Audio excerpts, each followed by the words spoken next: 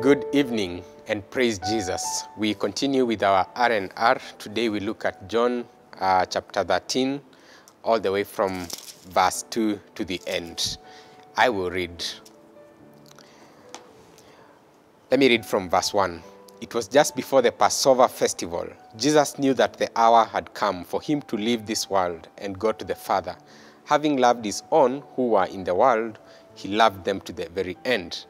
The evening meal was in progress, and the devil had already prompted Judas, the son of Simon Iscariot, to betray Jesus. Jesus knew that the Father had put all things under his power, and that he had come from God and was returning to God. So he got up from the meal, took off his outer clothing, and wrapped a towel around his waist. After that, he poured water into a basin and began to wash his disciples' feet, drying them with a towel that was wrapped around him. He came to Simon Peter, who said to him, "Lord, are you going to wash my feet?" Jesus replied, "You do not realize what I am doing, but later you will understand." "No," Peter said, "you shall never wash my feet." Jesus answered, "Unless I wash you, you have no part with me." "Then, Lord," Simon Peter replied, "not just my feet, but my hands and my head as well." Jesus answered, "Those who have had a bath need only to wash their feet. Their whole body is clean. And you are clean, though not every one of you." For he knew who was going to betray him, and that was why he said, not everyone was clean. When he had finished washing their feet, he put on his clothes and returned to his place. "Do you understand what I have done for you?" he asked them. "You call me teacher and Lord, and rightly so, for that is what I am. Now that I, your Lord and teacher, have washed your feet, you also should wash one another's feet. I have set you an example that you should do as I have done for you. Very truly I tell you, no servant is greater than his master, nor is a messenger greater than the one who sent him. Now that you know these things, you will be blessed if you do them. I am not referring to all of you. I know those I have chosen, but this is to fulfill this passage of scripture. He who shared my bread has turned against me. I am telling you now before it happens, so that when it does happen, you will believe that I am who I am. Very truly I tell you, whoever accepts anyone I send accepts me, and whoever accepts me accepts the one who sent me." After he had said this, Jesus was troubled in his spirit and testified, "Very truly I tell you, one of you is going to betray me." His disciples stared at one another, at a loss to know which one of them he meant. One of them, the disciple whom Jesus loved, was reclining next to him. Simon Peter motioned to this disciple and said, "Ask him which one he means." Leaning back against Jesus, he asked him, "Lord, who is it?" Jesus answered, "It is the one to whom I will give this piece of bread when I have dipped it in the dish." Then dipping the piece of bread, he gave it to Judas, the son of Simon Iscariot. As soon as Judas took the bread, Satan entered into him. So Jesus told him, "What you are about to do, do quickly." But no one at the meal understood why Jesus said this to him, since Judas had charge of the money.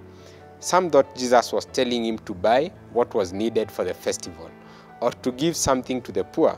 As soon as Judas had taken the bread, he went out, and it was night.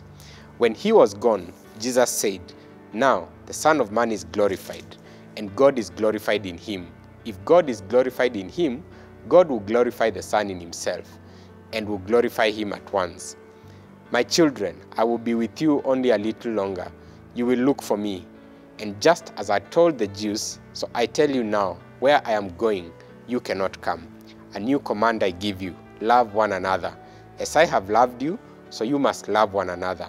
By this everyone will know that you are my disciples, if you love one another." Simon Peter asked him, "Lord, where are you going?" Jesus replied, "Where I am going, you cannot follow now, but you will follow later." Peter asked, "Lord, why can't I follow you now? I will lay down my life for you." Then Jesus answered, "Will you really lay down your life for me? Very truly I tell you, before the cock crows, you will disown me 3 times. Father, thank you for your word. Pray that you speak to us and minister to our hearts this evening. In Jesus' name, amen. That's a lengthy portion of scripture, but I want us to focus specifically on the aspect of Jesus washing his disciples' feet. In our last episode, we learned from John 13, verse 1, that Jesus, having loved his disciples, he loved them to the very end. And as we said, that love is an action word. In fact, 1 John chapter 3, verse 18, John writes and says that, dear children, do not merely love by words, but in truth and by action. So Jesus, keen to fulfill the, what love means to his disciples, he goes ahead and performs something that was really contrary to the culture of the time. But even before we look at that, it's important to see in verse 2 that we are told that the devil had already prompted Judas to betray Jesus. When I was reading that portion of scripture, it dawned on me that actually we do not fall into sin in a day's time. It takes a process. When you read in chapter 12, we saw that Judas, being the treasurer, so to say, of the group, used to steal some of the money.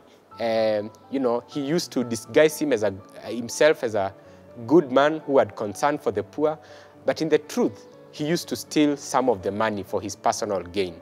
And so we see the devil had been working in him for a very long time. It's interesting to see that the devil achieves nothing in us without our cooperation. And therefore, Judas was entirely responsible for his action of betraying Jesus. It's important for us to remember that the devil is after all of us. Judas was very close to Jesus, yet the devil was able to tempt him, and he was overcome by that temptation. Let us remember the scriptures. The scripture says, resist the devil, and he will flee from you. He roams around like a lion, looking for someone to devour. It's our responsibility to stand alert, to stay sober, and to resist him. But even as Judas is about to betray Jesus, it's also important to see how much love Jesus had for Judas. When you read towards the end, we have just read that Jesus was deeply troubled by the fact that Judas was going to betray him. He had this deep love for him, just as he had love for everyone else.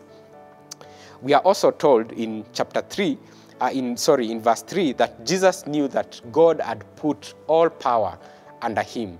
Jesus knew that he was the Son of God. He knew that all authority was on him. But knowing that he was the Son of God, in Philippians chapter 2, Paul reminds us that he did not use his position to gain advantage over God. And it's important to see the humility of Christ here. Even as he goes to wash his disciples' feet, it's important to see his humility before the Father, that knowing that he was God and that everything had been given to him and that he was returning to God, he did not seek to bypass this process. Because at this point in time, he's just a few hours away from the cross.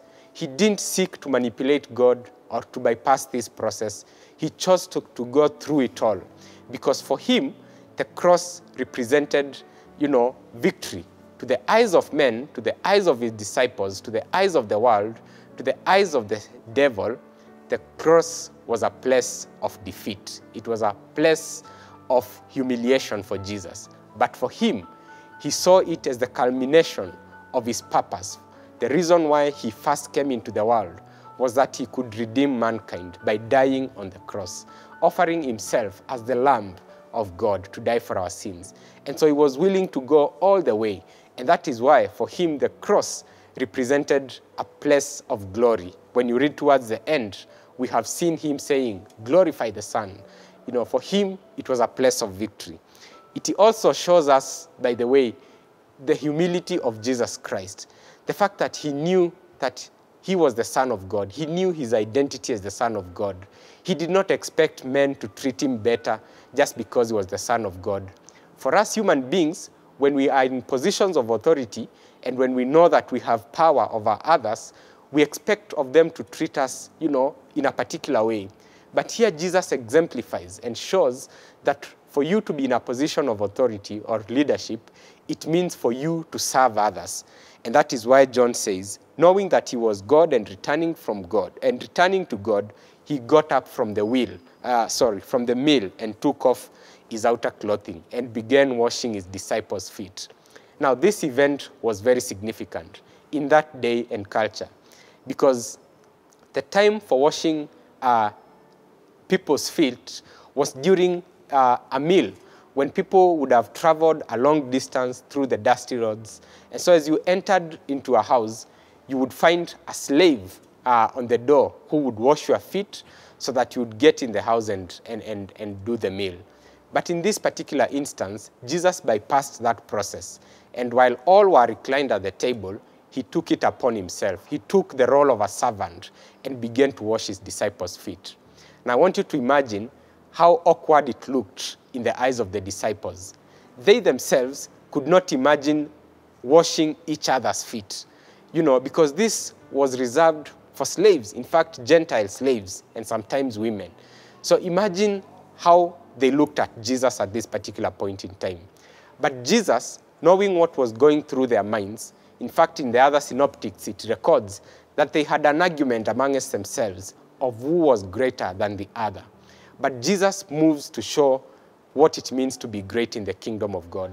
To be great means to serve the people of God. And so he does this, he washes their feet, and even though Peter refuses, Jesus gives him, a reason for him to accept this humble service. And at the end of the day, we see Peter accepting to be washed by Jesus. And so all of these things are significant. And Jesus is doing something very significant to his disciples. And he tells them that you call me teacher and Lord, and rightly so, for that is what I am. Now that I, your Lord and teacher, have washed your feet, you also should wash one another's feet. That is very, very significant for all of us. Jesus was not just doing it for the sake of being seen as a servant. Jesus was showing his full extent of love to his disciples. But more than that, he was setting for them an example for them to follow, because soon he will exit the stage and they will remain as the leaders of the church. And he expected of them not to lord it over the people, but to serve the people that God would entrust unto them. And so this was relevant to them more than 2,000 years ago. It is relevant for us even today, that we ought to wash one another's feet. You see, let me give you a challenge. It's very easy for us to wash the feet of Jesus, but it's very difficult for us to wash one another's feet. And what does this mean? In every time and culture, there are services or tasks that are we usually think that they are preserved for those that are low in the society. Think about such things. Think about services that you will offer that no one else will be able to recognize, that people will not be able to even notice what you have done. Because at the end of the day, it's not just serving people for the sake of being seen. It's serving to please God and to honor God. And here Jesus is telling us, go and do the same thing. And I can tell you for sure, that place of serving has no competition, especially when you go to look for those small things in your culture, in our culture, that many people are not really concerned about. So I want to give you a challenge. Think about such things. And here in our country specifically, we are headed to a season of, electing political leaders. It's important for us to remember as leaders, as we get into positions of leadership, that the Lord is not calling us into those places so that we can lord it over the people. The Lord is calling us there to serve. And Jesus already showed us by example. And I know this is contrary also to our culture, because we expect leaders, to be on the top there, just giving instructions and lording it over the people. But here we are getting a challenge. Let me remind you about Aaron, the priest. In Exodus chapter 28, when the Lord called him into service, he prescribed for him some very particular garments that he was to wear during his service. And he told him that you are to wear on your shoulders and on your breastpiece the names of the sons of Israel, so that every time you walk before the Lord, that will serve as a memorial for you to remember to present them before God. Inasmuch as they were going to hurt Aaron, inasmuch as people will be difficult to deal with, it was the responsibility of Aaron to serve those people by presenting them every time before God. And this is what service is all about. So as we think about positions of leadership, let it not be about the position. Let it be about the service that the Lord is calling us into. But also, I want to conclude by saying this, that we cannot serve people if we ourselves are not submitted first to the Master. We cannot serve people if we have not experienced salvation. The conversion experience is the prerequisite to service. And therefore, if you are looking to go into a position of leadership and you are not born again, this is a challenge to you. But this is also a challenge to us, we who are born again. Every time we pray, we fast, we pray about godly leaders. But very often do we take up the responsibility to go and ask for those elective positions. I want to challenge us believers that it is a noble thing. It is a noble thing to do, because the Bible says that when the righteous are in authority, the people rejoice. When the wicked are in authority, the people mourn. Why do people rejoice when the righteous are in authority? Because the righteous have the heart of service, because they will serve the people. The wicked will lord it over the people. So I want to give us a challenge that if you are not born again, you are there and you are not born again. This would be an opportunity, because before you serve the people of God, you must first be submitted to Him. But it's also a challenge for us that when we get those positions of authority, let us serve the people of God. As I come to a conclusion, Jesus concludes by saying that a new command I give you, love one another. As I have loved you, so you must love one another. By this, everyone will know that you are my disciples, if you love one another. Jesus concludes by the very same words that he started by saying about love, loving one another. And he said that love is an integral part of the community of believers. This is the only way that the world will identify us as true disciples of God, of Christ. And let me tell you, love is the most effective witness of Jesus Christ in our world today. I want to challenge us. Here, Jesus is not telling us to love him in a more special way. He's telling us to love one another. May I challenge us this evening that we may consider to love one another. And love, remember, once again, is not a matter of feelings, it's not a matter of words, it's a matter of actions. And it's not just about going there and showing people that you are serving. In fact, as we study the discipline of service, one of the services we study is the service of hiddenness, being content with the service of hiddenness. Another type of service is accepting the service of others. Here, Peter refused the service of Christ. But one of the ways that we can serve is to accept the service of others when others render service to us, accepting their service. Friends, as we conclude this session tonight, I want you to reflect upon your heart. I want you to reflect at times when you have thought that you are offering service, but you are offering service so that men may see you, so that men may applaud you. I want you to go before the Lord in humble repentance. And from what we have learned today, I want you to receive this challenge about the service of hiddenness, about serving for the glory of God, about serving people just as Jesus has exemplified it here. And I also want you to reflect upon your life, and especially if you are in a position of leadership and you've never given your life to Jesus Christ.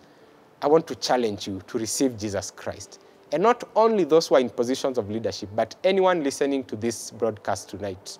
If you've never given or submitted yourself to Christ, there is no way you will ever serve the people of God as God desires if you've never submitted your lives to Jesus Christ. So let us pray. Father, in the mighty name of Jesus, we thank you for this lesson on service this evening that you have taught us through the example of Jesus washing his disciples' feet. May it come as a challenge to us that, Lord, you have called us to serve your people. Almighty God, to love them by showing or by doing service to them. And I know, Lord, that it is not easy because people will always be difficult. We ourselves are people and we are difficult in our own ways. How hard it is to also lead multitudes who also are weak. Almighty God, I pray that you give us the strength and the courage to serve your people, to serve them with humility, just as Jesus showed us, Almighty God. I pray that love will abound in our hearts, that, Almighty God, we will not despise the people that you've given unto us, that we will not neglect their needs, that, Almighty Father, we will serve them wholeheartedly in the name of Jesus. We also want to pray from the example that we have seen here from Judas, that, Lord, you have reminded us that it is close, it is possible to be close to you, to be church members, Almighty God, to serve also in church, but, Almighty Father, to miss eternal life. Because, Almighty Father, our hearts are not fully submitted to you. Your word reminds us that you, Jesus Christ, you are revealed so that you may destroy the works of darkness. How I pray that we will submit ourselves to you, so that, Almighty God, we will be led of you, that we will not fall into temptation. That, Almighty God, we will allow the Holy Spirit of God to work in our hearts, that we will be sensitive to know, Almighty God, that we will be alert and sober, that we will resist the devil, so that according to your word, he will flee from us, and that we will stand firm to the very end, Almighty God. Thank you, Jesus, because you loved us first. I pray for anyone listening tonight, for anyone who has not surrendered their lives to you, how I pray that they will find it in their hearts to receive the forgiveness that comes from Jesus Christ. Father, I thank you. And for everyone who is listening and are hoping to get into positions of leadership, especially in this nation, how I pray that you work in their hearts, Almighty God, that as they get into those positions, that it will be about serving the very people of God. In Jesus' name. Father, we thank you and we bless your name. For this we have prayed in Jesus' name. Amen. May the Lord bless you. May the Lord keep you. Amen.